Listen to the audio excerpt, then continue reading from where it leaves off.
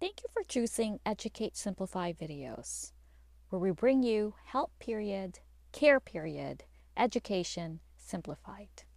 Don't forget to subscribe. Let's start with the top 6 overall best tips. Top tip number 1, know where your veins generally are. Try to memorize your vein anatomy. Scroll down to our video description to get the free vein anatomy PDF, courtesy of Educate Simplify. Top tip number 2, use your sense of touch, not eyes. In fact, look away or close your eyes if you don't feel funny in front of your patient while feeling for the vein. I work night shift and I discovered I get more veins with my pen light because I don't use my eyes as much. Top tip number 3, do not slap or smack the veins. It will cause bruising in fragile patients and possibly cause vasoconstrictions. Lots of no-no articles in this practice. Top tip number 4, feel gently, sideways. Use the side of your fingers, flattening as you do, gently draining the surrounding tissues. Good veins should feel bouncy like a cooked spaghetti al dente. Top tip number 5, use tight-fitting gloves. If you have extra small hands, ask your manager or your workplace to order you extra small gloves or bring it from Amazon. You cannot be swimming in your gloves. Top tip number 6, ask your patient. If they are hard stick, they already know. So ask them. People have difficulty sticking your vein, and ask them what vein they usually use. But check the vein. If the vein is overly used, you need to find another one.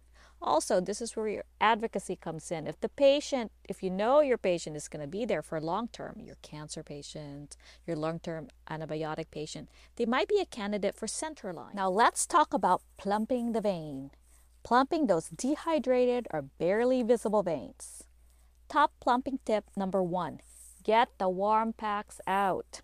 If you don't have the fancy pop-it ones, fill the gloves with semi-hot water because you want it to last but not burn. So don't burn. Tape or co-band that glove onto your site if you or your patient cannot keep it there for at least 1 to 2 minutes. You need it to give it some time. Warm towel also works. The water in the towel can make the skin translucent, making it a little bit more visible. In fact, the wet skin under the glove if you're using the glove. Don't forget to disinfect with alcohol. Alcohol has the same translucent effect, but it dries faster. Top plumping tip number 2, make the site dependent, meaning hang the limb or do it for them, especially for the site below the elbow. This works best with a tourniquet. Then give it time for the blood to fill the veins, about 1 to 2 minutes.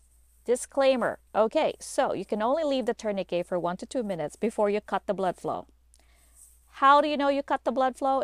You need to compare the nail bed. So grab one hand, compare it to the other. If it's turning blue, it's time to take the tourniquet off. Top plumping tip number 3, turn the wrists while palpating at different positions so you can feel at different angles of vein protrusion. Now let's move on to marking and venipuncturing difficult veins. Venipuncturing is our new word. First of all, you can only mark if you can disinfect it. IV is aseptic, a little above clean, a little below sterile. So, disinfection is a top priority. Top marking tip number 1, use needle clamps and then disinfect it. So you mark twice. First where to hit it and then where to continue with the needle. Top marking tip number 2, use an alcohol pad, new and hopefully still moist. Disclaimer, this stings. I have a colleague that would do this and patients complain. So you place it alongside the vein that you decided on and then it will mark where you're going to go. Top marking tip number 3, read the skin. Is there subcu fat or not? You will have patients with veins out there ready to grab you, while there are patients with a lovely layer of subcu adipose tissue. Fancy word for subcu fat. By the way, skinniest patient can have this subcu fat covering their veins. So it's not an insult, it's just their genetics. But the problem is you need to poke through this layer to get to the damn vein. So angle your needle based on how you read the skin. Are the veins out there to get you? Go in and insert with a lower angle. Are the patient's vein you can barely see and opaque? Sharpen up your angle, bevel up, and go deeper until you feel that wonderful minuscule pop which means you're in the vein. Remember, feel. You can't really hear it. We hope you enjoyed this video, and we hope you join us for more videos at Educate Simplify. Thank you so much.